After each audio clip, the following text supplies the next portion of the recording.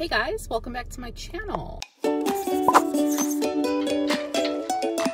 Okay, so today I am at Good Roots in Glen Ellyn. It's located in the downtown, like historic downtown area of Glen Ellyn.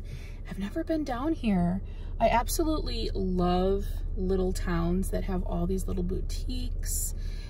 They're very fun to me. I actually took Mia last weekend to downtown Arlington Heights, and same concept. Tons of little boutique shops, lots of little restaurants.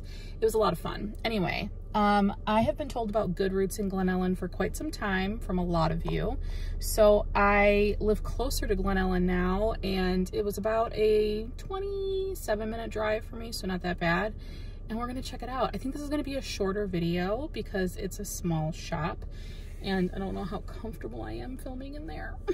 I always do this. I always get nervous filming before I go into a shop, and I have my phone. It's not like I have my camera today. But anyway, we're gonna head in and we're gonna check it out. So if you're ever in the downtown area of Glen Ellyn, you can check it out if you'd like to as well.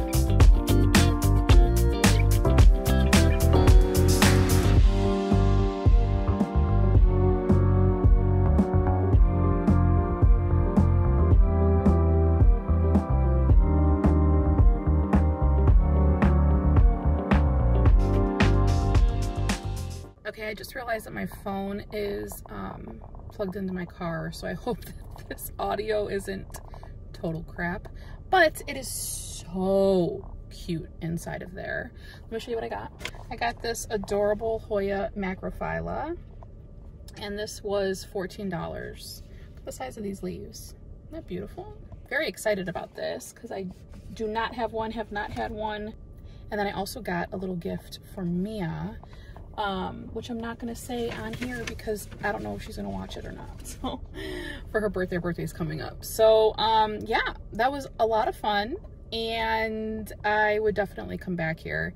It's a smaller shop. It's almost like a very boutique-y style. The vibe in there is so cool. Crystals, incense, candles. I love the vibe. So if you're in the downtown Glen Ellyn area, definitely be sure to check it out. If you like this video, give it a thumbs up. I'm a little tired today, so I feel a little off. Take a sip of water. I feel like I need more coffee. Don't forget to subscribe, and I'll see you in my next one. Bye.